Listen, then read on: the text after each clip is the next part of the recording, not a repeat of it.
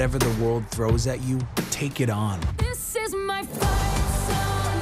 Take back my life song. Be unstoppable. The all-new 2015 Ford Edge. And good afternoon, everyone, from the lobby of Bruner Motors on the corner of the South Loop and Lillian Street in Stephenville. Make sure you swing by. We'll be here for another 30 minutes. We've got lunch courtesy of the pizza place, refreshments, and of course we'll spin the prize wheel later in the half hour for Tarleton Athletic and Bruner Auto giveaways. We'll also hear later in the show from one of the heroes of Wednesday night's win over Midwestern State. That's Deshaun Riddick. As always, the Coach Lonn Reisman radio show sponsored by the Bruner Auto family, so we thank them for their support in making the show possible. Coach, you talk about going from one end of the emotional spectrum to the other, from Saturday night to Wednesday night. Okay, so I guess this profession that I've decided to get into has done for the last, 35 or 37 years, whatever it's been now. So it's you know, in the coaching ranks, there's nothing in between. You're either here or you're here, because there's no ties. So there's no middle ground in it. And so you know, it's what it's all about. Is you got to be able to handle the adversity of losing some games and try to find the positives out of it, and the excitement and the emotions of winning games like that. Yeah, and let's talk about some adversity that you faced, and that was on Saturday night. You failed at Texas A&M Commerce, Coach, 67-65, and I guess hindsight's always 20/20, but missed free throws are a big factor at the end of the game. That and getting off to a poor start. Yes. I mean, you can't dig yourself in a hole, and we did in the first half, and we didn't play up to our abilities, and we know that. And in the second half, we really get focused in and actually take the lead with about 1:13 to go, and we're a rebound and securing a rebound and bringing it down the floor away from having an opportunity to win the game. And you know, you said the free throws, 14 for 21. You're going to have a hard time. You know, you've got to make some free. You know, you have to continue to work on that and get that. But we didn't actually shoot the ball well. You know, we did the second half, but we didn't shoot the ball well for the game. You know, we're averaging about 47% on the year. We're 40% and at home. Yeah. And all those combined to that 2-point loss. And yes. We're going to talk here in a minute about the Midwestern game, but the end of those games, kind of similar with the ball in your hands. Yeah, you know, it's that close in this conference right now. It's just so much. We're so close. You know, I mean, there's no doubt. You know, you look down there and against Commerce, we have 17 turnovers, and you cannot turn the ball over 17 times in a game, and in a close game. And then Wednesday night we have 7 turnovers, and that's the difference. And that's the difference in that type of ball game. And so, you know, we're getting a little better right now, Casey. I'm starting to see us, and we're building on it now. Where that takes us, I don't know. In the next couple of weeks, we've been looking for that opportunity to see a little bit of building into that peak time where you want to be good by the end of February going into the playoffs. And there's no doubt that Wednesday night could be one of those games that help spark that a little bit. We've looked at some things in practice, and we feel good about some of the adjustments we're making in practice right now. We're seeing, the big thing in practice is, can I see some improvement in practice at this time of the year? You know, some great teams just stay complacent, they just stay where they're at, and they still win, but they don't improve. And I think that the real secret at this time of the year is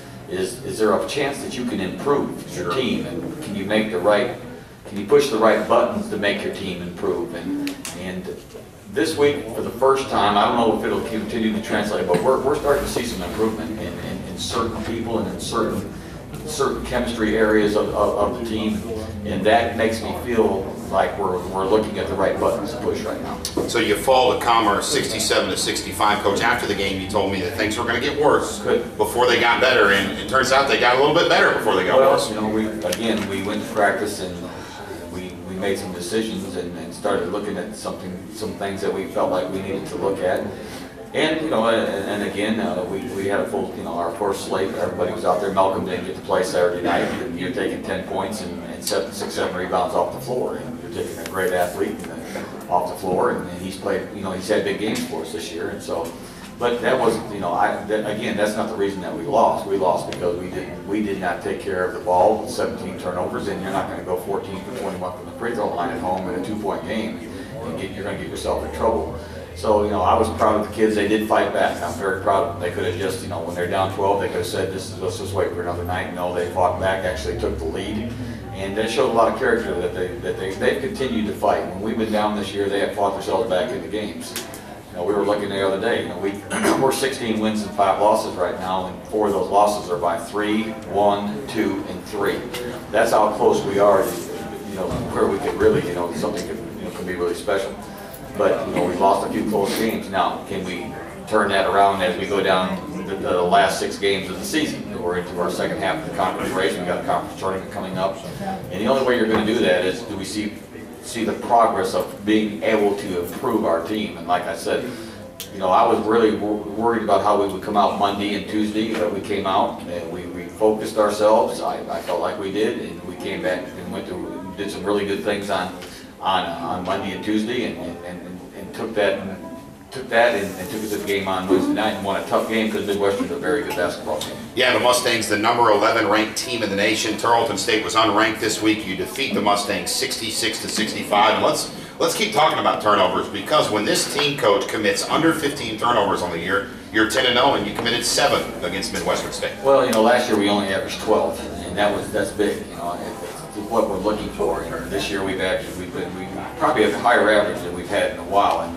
that was one of our keys the other night, is you've got to handle the ball. And we made some adjustments in our offense the other night to make sure that we took away some of the areas that Midwestern wanted to expose us in.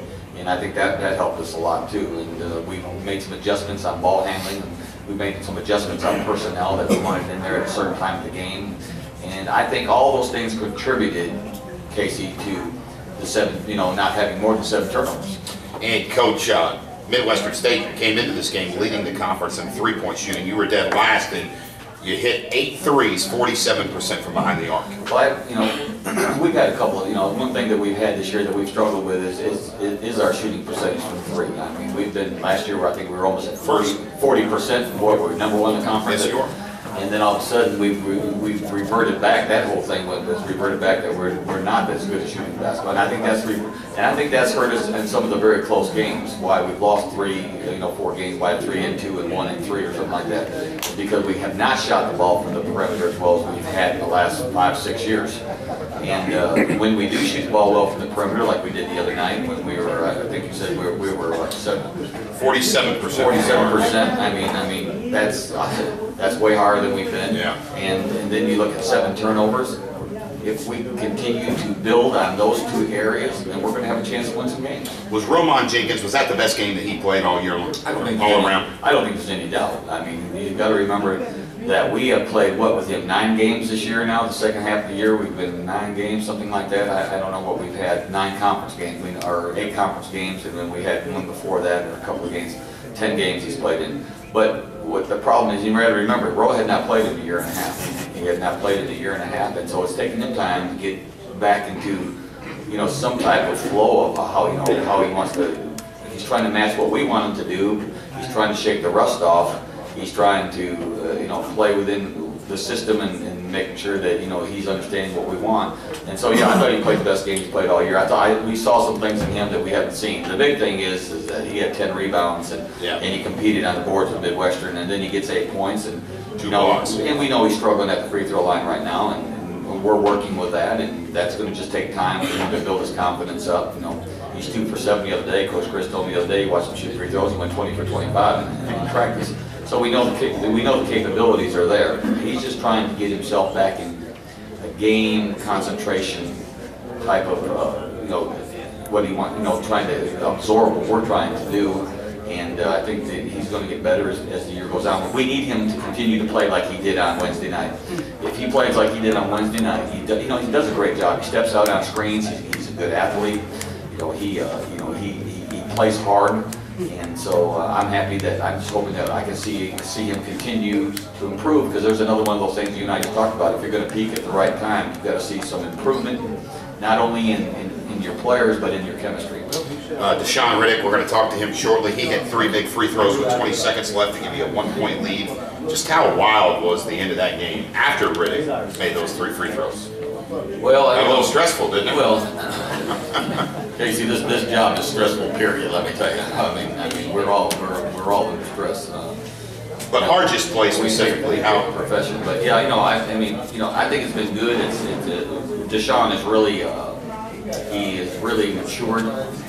He is, you know, what I like about Deshaun at times is that he doesn't get too high, he doesn't get too low. He's very even keel.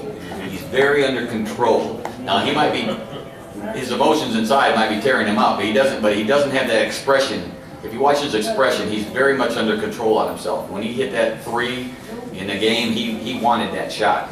When he went up to the free throw line, his expression never changed. He hit all 3 free throws. He keeps when you're a point guard and your team sees that when he's out there running the point, they kind of feed off his calmness, and he really he does a great job. I've been impressed with him. I've watched him. We raised him since he was a freshman last year. I told him the other day that he's not a sophomore anymore. He must get ready to be a junior because that's what he's getting ready to go into next year. But I have a lot of confidence in him right now. He's playing with a lot of confidence right now. I'm proud of the type of player he's becoming for us. He's an outstanding young man on the floor and off the floor, and he brings a lot to our team right now. He brings a lot to our team that helps our chemistry and what we're trying to accomplish here in the last 5 or 6 games. So with that, let's bring Deshaun Riddick onto the show. We'll take our first break, and when we return, time to hear from Mr. Riddick. This is the Coach Lonn Reisman radio show on the Tarleton Sports Network. Time for this week's Tarleton's Player Spotlight. Today's guest in his 2nd year at Tarleton. He's appeared in 56 games, 93 assists, just 45 turnovers. He's knocked down 42 threes in 104 attempts. He's a graduate of Austin Connolly High School, making his first ever appearance at the Coach Lonn Reisman radio show. Please put your hands together. Welcome to the show, number 12. Deshaun Riddick. Riddick, good to see you again. Always good to have you on the show and good to talk to you after the game on Wednesday night. And obviously, it's kind of emotional when you do a post-game interview right after a game like that. Have you had time to kind of reflect on that game and what it meant to this team? Yeah, I've had quite some time to think about it. I talked with some of the guys like Mike and Charles and EJ.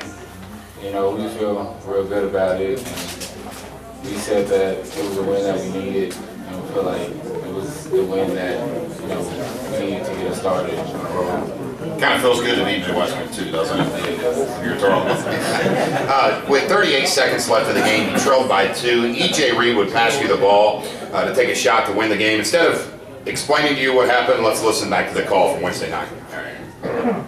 13 on the shot clock, 24 seconds left in the game. Tarleton trailing by 2. Left wing, Riddick takes a 3-pointer, no good, but he was fouled. They'll call a foul and send Deshaun Riddick to the line for 3 BrunerAuto.com free throws. They'll say that Bretson McNeil found Deshaun Riddick behind the arc, so with 18.5 seconds left in this one, Tarleton trailing 63-61. They'll have an opportunity to take the lead with 3 BrunerAuto.com free throws. Okay, tell our fans now what you told me after the game, what was going through your head right at that moment.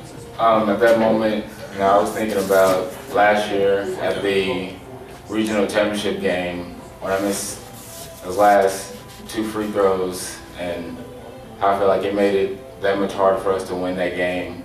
So I was going up there trying not to repeat that and focus and try to knock him down.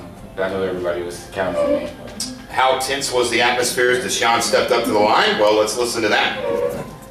I think these are the biggest free throws of Deshaun Riddick's life. Probably. I think so.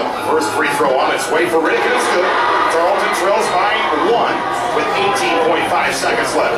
Scary thing about this is if they get all 3 free throws, Midwestern will shoot to win. Second free throw on its way for Riddick, and it's good as well. And we are tied at 63. 10 points for Deshaun. Ice in the veins of the sophomore out of Austin Connolly High School. Everyone on their feet at Wisdom Gym. Tarleton has 1 timeout remaining. Haggerty will take a timeout as soon as this free throw goes. The third free throw, good, and Tarleton State takes a 64-63 lead with 18.5 seconds remaining. So how good does it feel, and how much pressure's off your shoulders when that third one goes down? A lot of pressure, I felt pretty good about it, though. I felt like it was just every day in practice. Yeah, but I see y'all practicing free throws in practice. Can you really replicate, though, that situation in practice? You can't. It's not the same. I feel like at the end of the day, it's just all about confidence. And you had the confidence to knock down those 3 and give your team the lead. Did you ever think when you came to Tarleton a year and a half ago you'd be in those kind of moments just as a sophomore? Honestly? Honestly, I didn't think so. But, you know, as me being the competitive person I am, I was kind of hoping that I would be. Run us through that last play, Deshaun, after Fuller got the dunk to go and Hartz took it up the court.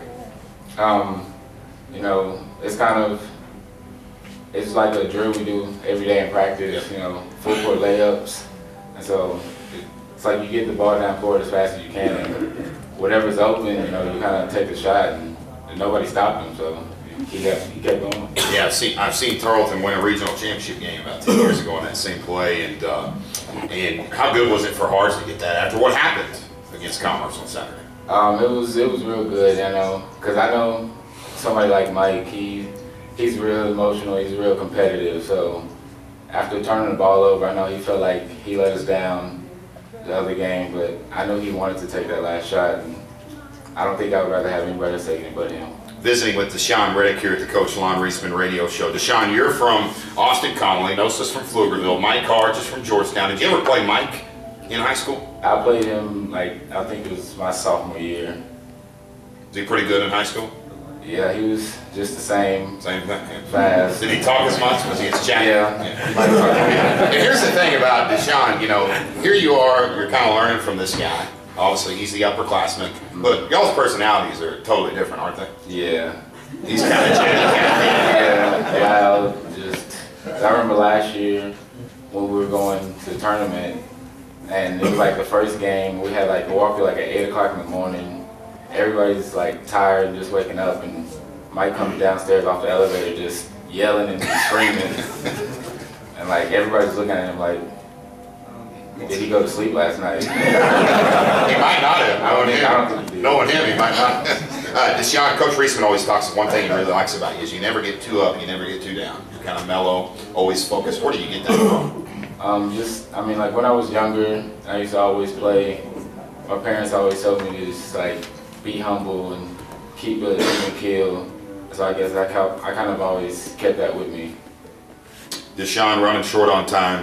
Time for our final question. How do you see this team growing and improving over the final month of the regular season? I see us, if we come into practice every week focused like we did last week or this week, I feel like we can improve to where we want to be and how we need to be to get to the goals that we want to accomplish as a team. Riddick, as always, thanks for your time. Congrats on a good performance Wednesday night. Thank you. That's number 12, Deshaun Riddick. We return in 1 minute. Coach Lonn will preview the matchup with Cameron when the Coach Lonn Reisman radio show continues right after this. Tarleton fans, don't forget tickets are on sale now for the Lone Star Conference basketball tournament in Allen, March 2nd through the 5th. You've got 3 options to buy tickets in advance. Adult all-session passes are discounted to $45. You can also buy student and single session vouchers that can be redeemed in any session. Tickets are on sale now through February 28th at the Wisdom Gym ticket office or over the phone if you're not in the area with a credit card by calling 254-968-1832. Let's take you around the Lone Star Conference. We'll start by looking at the NABC Top 25 poll for this week. 2 teams from the conference ranked, and Coach, for the first time since November 12th, 2013, you're not in this poll. Does it allow you to kind of sit back now and reflect on 41 straight weeks? Well, I really don't reflect on any of that, Casey. What I reflect on right now is the present, what we're in on the present time. We're ready for the regional rankings are the ones that count for us. They're the ones that get you to where you have to go.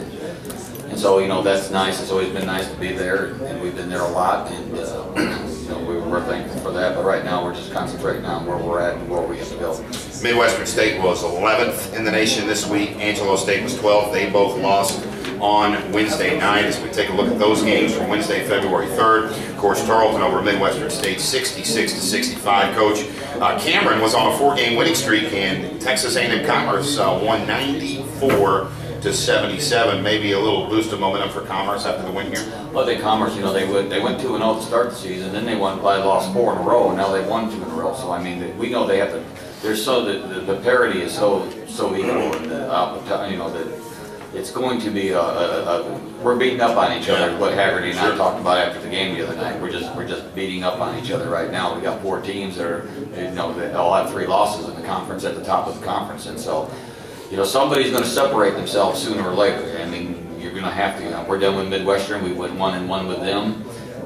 You know, we're going to go to Cameron. We defended our home floor at Cameron, but we have to go on the road and take advantage of an opportunity. And we have to take advantage of the opportunity on Saturday afternoon when we play Cameron. And it's a big, it's a big game, and it's one that, if you want to compete down the stretch, it's one that can propel you to where you want to be.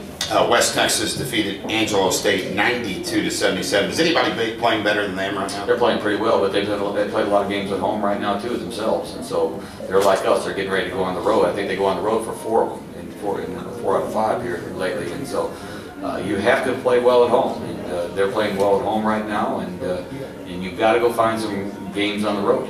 Eastern New Mexico over Kingsville 74-71. Coach said it. 4 teams with 3 losses in the conference. West Texas A&M at 6-3, tied with Cameron, who is 6-3. Tarleton and Midwestern State a half game back, tied at 5-3. You've got 2 teams at 4-4 in Angelo State and Texas A&M Commerce, and Eastern New Mexico at 2-6. Kingsville at 1-7. That's a look at the Lone Star Conference. Time to do a quick preview of Saturday's game. 4 o'clock tip-off from Aggie Gym in Lonn, Oklahoma. Coach, in the first meeting between these 2 teams, you won that game by 10, but that was a long time ago. Yeah, it's a long time. It's January 2nd, I believe. So it's been a while, and we know how well they're playing right now. They've done a great job.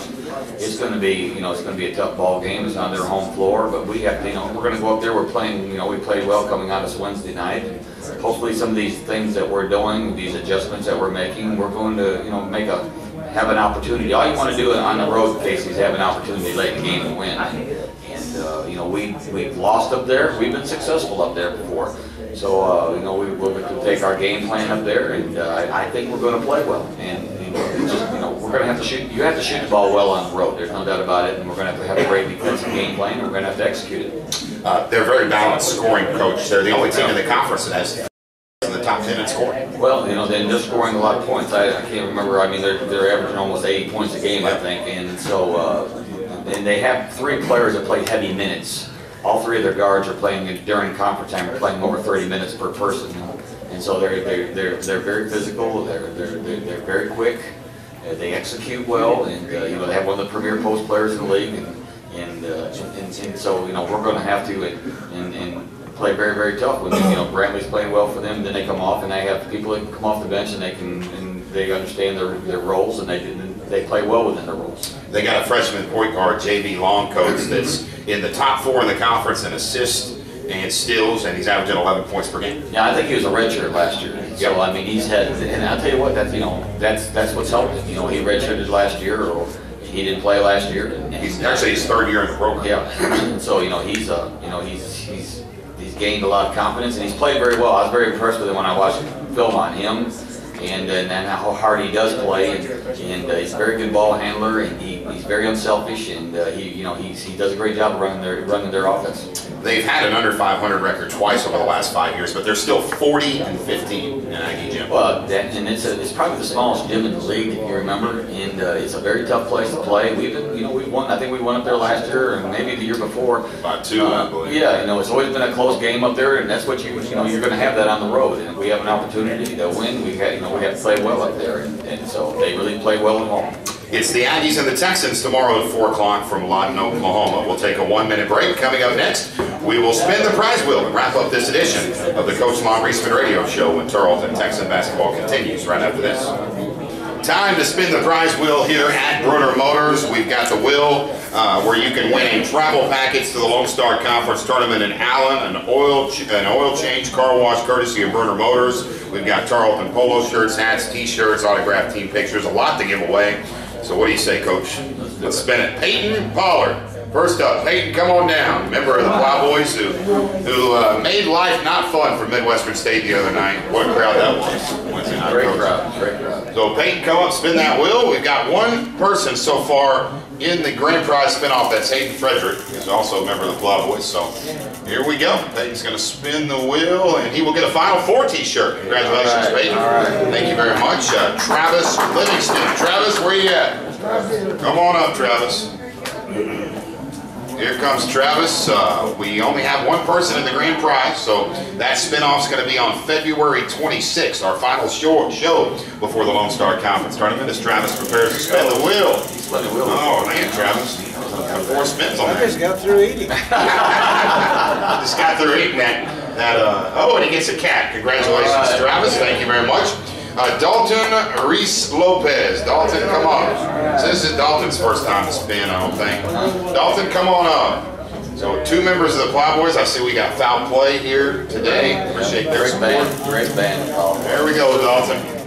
Best there is. We also have Baylor tickets up there too for the game on February 16th, and he's going to get a t-shirt. So all right. Congratulations to Dalton, Travis, and Peyton. Remember, come out next week.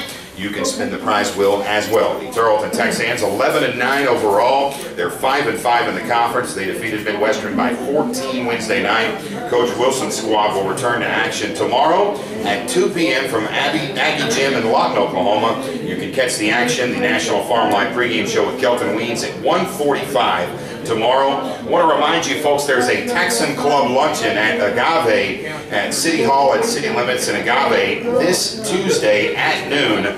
You can still RSVP for that Texan Club luncheon. It'll feature Brian Conger and Julie Mata as the keynote speakers. You need to RSVP by close of business today by calling Kathy Doyle at 254-968-9178. We hope to see you at the Texan Club luncheon this Tuesday at noon. Call 968-9178 to RSVP today. The Texans take on the Aggies at 4 o'clock on Saturday in Lawton.